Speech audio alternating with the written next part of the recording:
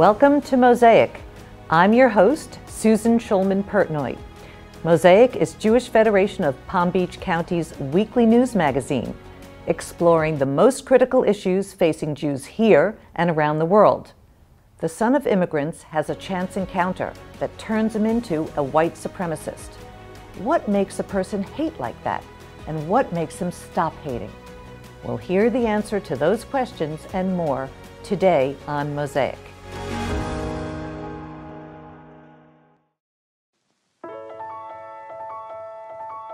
You are the book that lights the spark and the hand that passes the torch, the fuel that powers the change that betters the world, across town, across oceans, the hand that soothes the spirit that survived the unthinkable. You are there in the darkest of times to strengthen our community. Good Greek moving and storage. Your superhero movers. Or moving horror stories. Hey, I heard you're looking for a mover. I got a deal for you. There an honest mover out there? As a former police officer, I've heard all of the moving horror stories. But you can trust me and my pros, and we'll have you saying, Opa! Call Star Greek. Good Greek moving and storage. Your superhero movers. The Live-In Palace at Morse Life is leasing luxury residences for ages 65 plus, offering more than first-class amenities and white glove service. Life at the Palace is like life aboard a luxury cruise ship with more things to enjoy life now. More fabulous food, more fun, more friends, more family, more freedom, more future. Morse Life is more life. Live it at the Palace. Start your fabulous future now. Call 561-537-3402. Joining me today is Christian Picciolini, the first former neo-Nazi I've ever interviewed. Welcome to Mosaic. Thank you, Susan. Your story is remarkable. Thank you. You spent your teenage years as a white supremacist, and as a matter of fact, at the young age of 14, you were radicalized into the movement. Can you tell us about your childhood? Sure. Yeah, I was recruited into America's first neo-Nazi skinhead group in 1987 at 14 years old. But before that, I actually had a pretty typical childhood and upbringing. My parents are Italian immigrants who came to the U.S. in the mid-60s, and because they were immigrants, had to work very hard to support the family. So I often didn't see my parents for 7 days a week or 14 or 16 hours a day. So I grew up feeling, despite the love that was around me, felt very abandoned by my parents. And at a young age, I didn't know what I had done to push them away, and I started to act out. Tell us about that actual event, the night when you were 14 years old, that night in the alley that turned into your joining the group. Yeah, I was kind of starting to be delinquent at that point as a teenager, trying to get my parents' attention. And one day when I was standing in an alley in 1987, a man came up to me as I was smoking a joint. And he pulled a joint from my mouth and he looked me in the eyes and he said, "That's what the communists and the Jews want you to do to keep you docile." If I'm being honest, at 14 I didn't know what a communist was, if I'd met a Jewish person, or even what the word docile meant. But it seemed like it was the first time that somebody had actually seen me. That man turned out to be America's first neo-Nazi skinhead leader. And I suddenly had gone from this powerless, bullied 14-year-old to now somebody who felt accepted, who felt somewhat powerful, or at least the perception of power. Once I shaved my head and I put on boots, the bullies avoided me. Wow, that's quite a lure to have that power. What's the progression of events that took place for you up until the time that you actually started to partake in acts of violence? Well, I think I started to really kind of go through the motions on day one. I wanted to show that I wanted to be part of something, even though I didn't understand it at the time, because it really had taken me from this kind of position where I felt like I was nothing into something where suddenly people saw me again. And it was kind of a progression of indoctrination through propaganda plus violence. I mean, violence was almost the price of admission to be a part of this, to stay relevant in this. But I was more involved in eventually in the propaganda making and the music making. I started a band that made racist music to recruit other people. Can you tell me what type of violence you actually did commit? Yeah, you know, our group was mostly involved in a lot of street fights. So we would, you know, sometimes it would be other gangs, but sometimes it was more coordinated against other groups who happened to be white, actually anti-racist, you know, white activists that we actually came to blows with a lot over those days.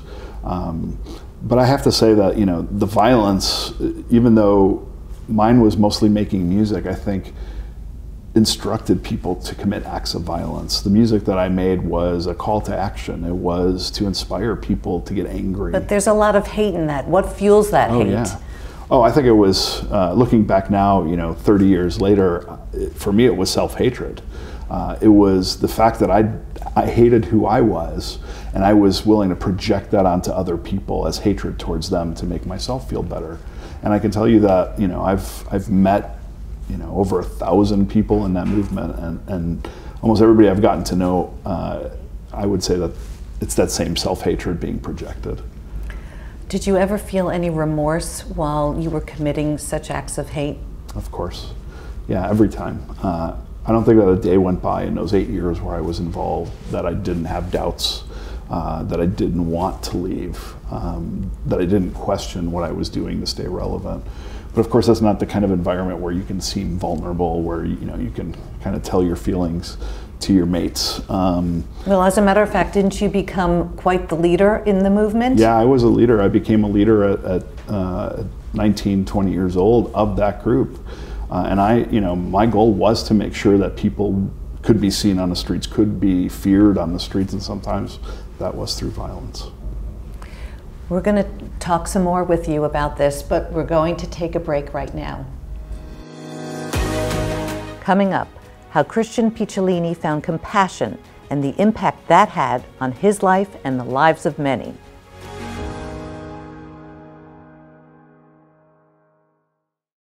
What's the best kept secret in new cars? It's that you can get a brand new Mini at Braman Mini Palm Beach for under $21,000, which includes free maintenance for 3 years. No kidding. Plus, free membership to the fun Mini Club of South Florida for road trips and autocross, and even more with club room social events. Mini is more than just driving. It's about having fun with the Braman Mini community. Learn about Braman Mini at BramanMini.com. Minis for under $21,000, free maintenance, Mini Club, and Club Braman benefits. It's a no-brainer. Braman Mini is the right choice.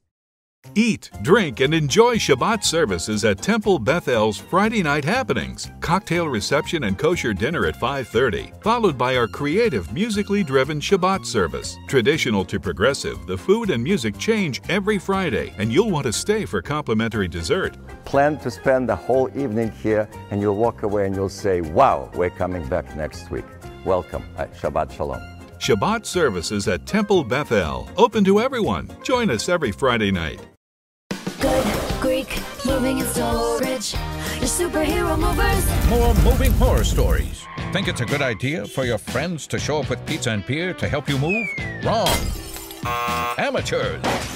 Is there a real mover out there? As a former police officer, I've heard all of the moving horror stories. But you can trust me and my pros, and we'll have you saying, Opa! Call Star Greek. Good Greek moving and storage. Your superhero movers.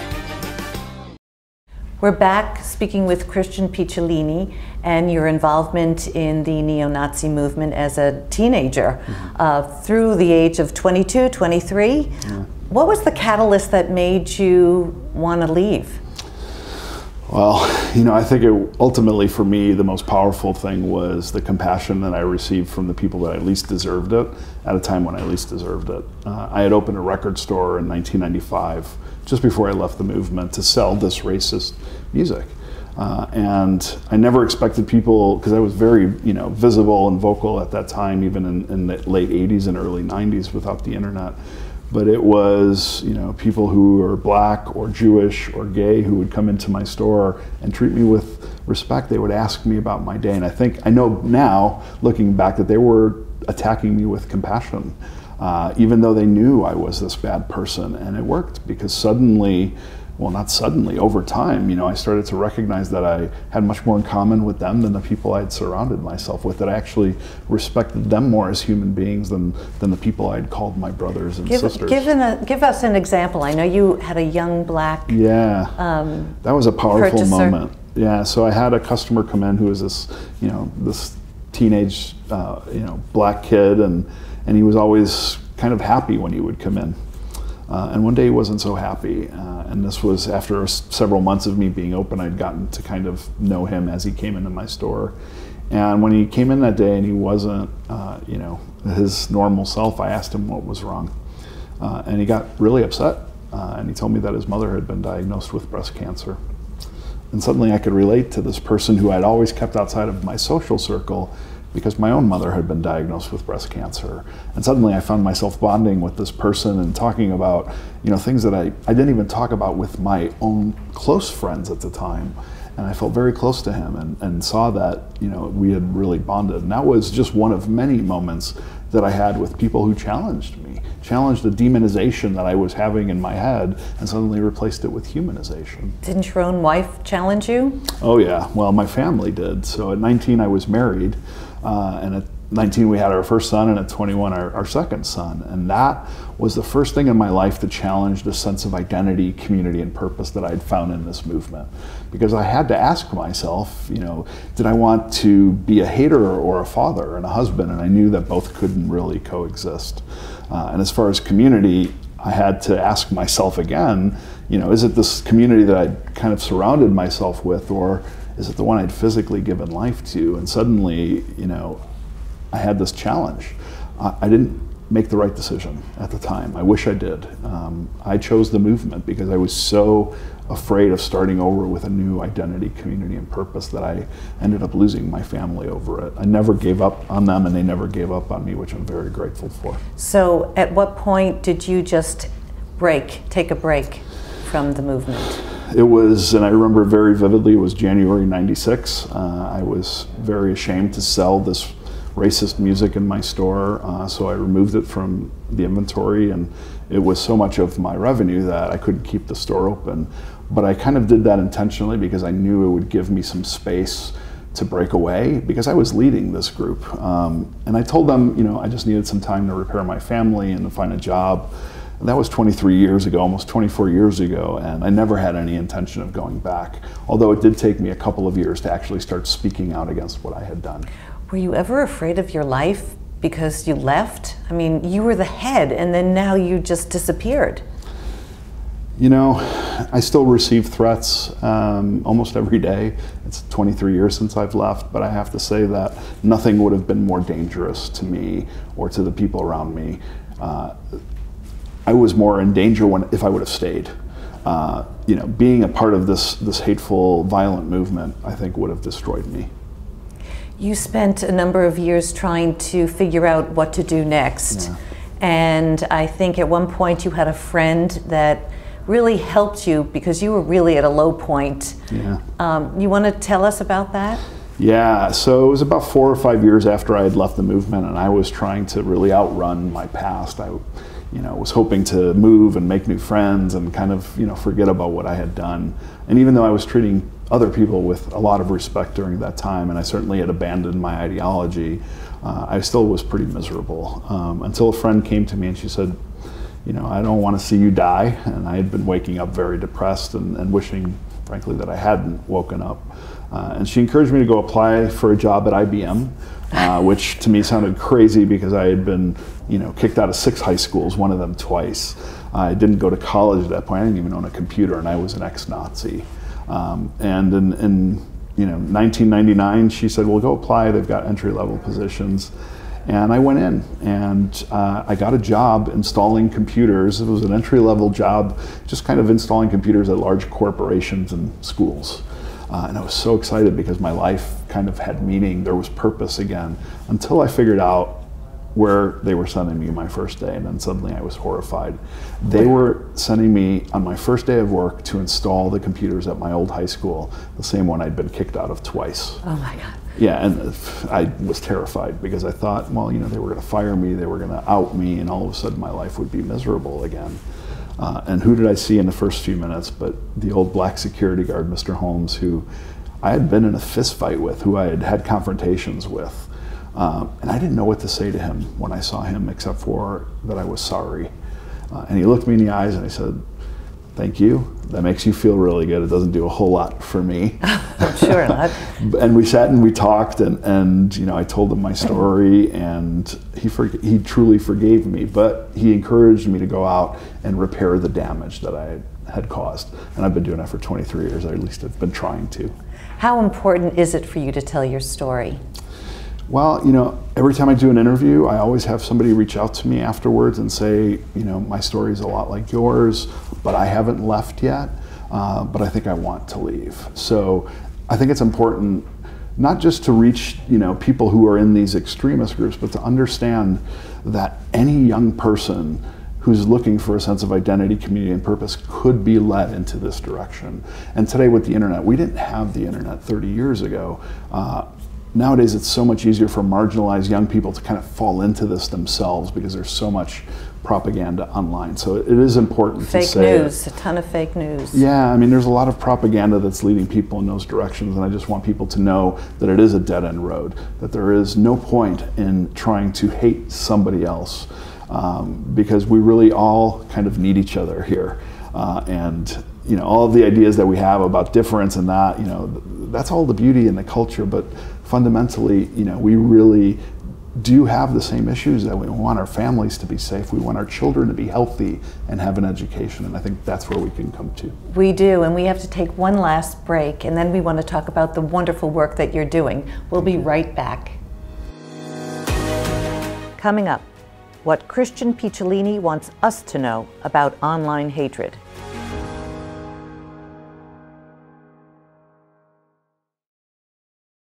Picture living aboard a luxury cruise ship with first-class service and the best amenities 24/7. Life at Tradition is just like a cruise ship that doesn't leave port. With more fabulous food, more fun with friends and family, a more fulfilling future, more care when you need it, and more freedom when you don't. Our elegant assisted living residences provide so much more, so you can make the most of every day. Rent an apartment at Morse Life and see how much more life can be. We're back talking with Christian Picciolini and the work that you're presently doing. And as a matter of fact, you've helped over 300 supremacists disengage from the movements. That's amazing. I want to know how you do it. What is the methodology? Well, I have an organization called the Free Radicals Project, and we work with all forms of extremism. People who are in those movements, we help to disengage them, to try and show them that there's a better path, and to really join this kind of global citizenry again. And it doesn't mean I debate them. It doesn't mean I meet them in the middle ideologically. It means I do a lot of listening for what I call potholes in their lives. Those Talk things, about that. Yeah, potholes are the things that we encounter from the day we're born, the traumas, the grievances that we develop. Oftentimes it could be mental illness or joblessness or poverty, but even privilege. Privilege, if it keeps us so isolated, can also be a pothole that can detour us to the fringes, where there are all sorts of extremist narratives. Everything from suicide to drug abuse to being a neo-Nazi, or even to going to Syria to join ISIS. There are all sorts of narratives there waiting for vulnerable, marginalized people who don't have places in the real world to promise them paradise somewhere else. And that's what happened to me at 14. And now through my work, I really try and be that person that I wish would have come up to me in that alley at 14 years old instead of the neo-Nazi skinhead, to offer a different perspective, to offer a different direction, and to help people disengage from hate. Talk about some of the people that you have assisted. I know there's somebody that was a prior military. Yeah, I mean, I've worked with, gosh, so many people, but one specific story, I think the one you're thinking of, was a man 31-year-old man from New York who had enlisted in the military after 9/11, and he had gone to basic training and was injured during basic training and sent home while he saw his brothers and sisters going off to war. And he didn't go into the military hating anybody, and certainly the military didn't make him hate anybody, but when he came back he was so angry that he couldn't go fight. and protect America against what he then saw as an Islamic threat, he came back Islamophobic. He hated Muslims. And he reached out to me, he read my book, and I spoke to him for a couple of months about what he was feeling, and then one day he called me and he said, I saw a Muslim man praying in the park, and it really took everything in me to not go to him and kick him. At that point I said, I don't care what you're doing tomorrow, but I'm flying to New York to come sit with you. Wow. And I did. And one of the first questions I asked him was, have you ever met a Muslim person before? And he said, no, they're evil. I don't like them. They don't like me. And, and what he didn't know was I already had made arrangements to go visit a mosque, to take him to go meet with an imam there and to just experience it. He had never been in that situation. Was he before. reluctant, or did he? Oh, of course he was reluctant. He got nervous. He had a panic attack when I told him where we were going, and he turned very white, maybe whiter than I think he wanted to be at that point. And I told him where we were going, and finally he agreed. And when we got there, we were late. I told the imam that we would be there at a certain time. And when we arrived, we only had a few minutes left before he had to prepare for a wedding. And we took it, we went in, finally convinced him to go in, and we sat around a table for 2 hours, talking about our families and life and faith and Chuck Norris, for some strange reason. Both the imam and this man that I was working with loved Chuck Norris, and they started to say lines from his films back and forth. And I'm happy to say that now they go out weekly. They have falafel. They go out for pizza. They have coffee, and he's still a Christian man who now has this new family of friends. And I'm happy to say that he's fully disengaged. So you have 300 success stories, 299 success stories in addition to that. Yeah, I've worked probably with over 1,000 people at this point. But it's a long process. People don't change overnight. It's scary to leave. It's sometimes difficult to start over. But my goal is to always get them, to put them in situations where they come to the conclusion themselves that they were wrong. It's not about me telling them that they're wrong. It's not about even me thinking that they're evil people, because I've trained myself to see the child and not the monster, whether they're 16 or 60. And then I really try and work on building human resilience. And it's amazing once you do that people don't have a need to blame somebody else for their shortcomings. It must take a lot of resources to be able to do this. Oh, it does. I have to build a team around everybody I work with, and I do believe in working locally. So somebody contacts me, in any city, I have to go there, and I am building a team around them. So it does take a lot of resources, and unfortunately, for 23 years, I've been kind of self-funding this. I do speaking engagements around the world to really take me to the places where I need to meet people, and also to pay for some of the services that they require. What do you think people could do, or parents could do, or your parents might have been able to do differently, so that kids of your teenage years don't want to be join the movement? Is there anything that we could do as a society? Well, I think our pre-radicalization starts the day we're born. We start hitting those potholes right away, and sometimes it's not until 14 or 40 where we actually get detoured. So I would say that as parents, as teachers, as adults, we're failing our children by not recognizing that we need to amplify their passions from the earliest age possible. That once they feel marginalized, they're already starting to dabble in some of these kind of narratives. And for any young person who feels marginalized, that means that we are failing as adults. So we need to find a way to amplify their voices, to enable their passions, and sometimes to listen instead of prescribing what we think the solutions are. Because young people are smart, and they're idealistic, and they're motivated. I was at 14, had a football coach or an art teacher come to me in that alley when I was 14, I would have gone with them. It just didn't occur that way. The Anti-Defamation League recently came out with a statement, which is very startling, and I want to read it so I get it right. That they reported that right-wing extremists were linked to more murders in the United States in 2018 than any other year since 1995, which is when Timothy McVeigh killed 168 people in the Oklahoma City bombings. That is such a startling statistic. What are some of the solutions that we can use to combat this? Well, I think first we need to stop debating on if this is a problem or not. I still hear that debate, unfortunately, where there are some people who will not really recognize white supremacy as a violent threat. And I would say that this isn't just a local problem, it isn't just a regional problem, and it's not even just an American problem.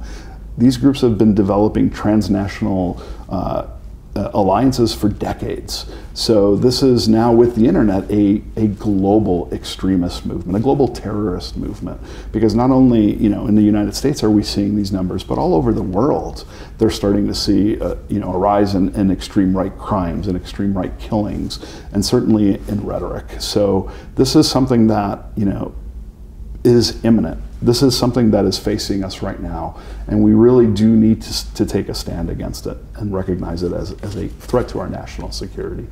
Our local federation teaches our young people about how to combat anti-Semitism and anti-Israel sentiment. Do you have any advice on how to teach our community about neo-Nazis and white supremacists? I don't know if I should be the person kind of giving that advice. But what I would say is that, it's reaching our youngest children. This propaganda now, because of the internet, it's the first time in my life where I've had parents contact me saying, my 8-year-old is starting to say things that are not right. My 9-year-old is denying the Holocaust. And that to me is very, very scary, because recruiters are not looking for, the strongest. They're looking for the most vulnerable. They're going to the places like depression forums online, or even over multiplayer online games to try and recruit young people. So I would say, as a community, we need to recognize that this danger exists. And once we recognize it, then we can put into place the learning that it will take to not succumb to it. Are you optimistic about the future? Please say yes. I am. I mean, despite, all of these dire warnings that I'm saying, which are very important, I am hopeful, because I believe in us, I believe in America, I believe in democracy, and I believe in people. And I know that good will triumph over evil. Thank you so much for joining us, and I appreciate all the work that you do. Thank you very much. Mosaic is brought to you by these generous sponsors and underwriters.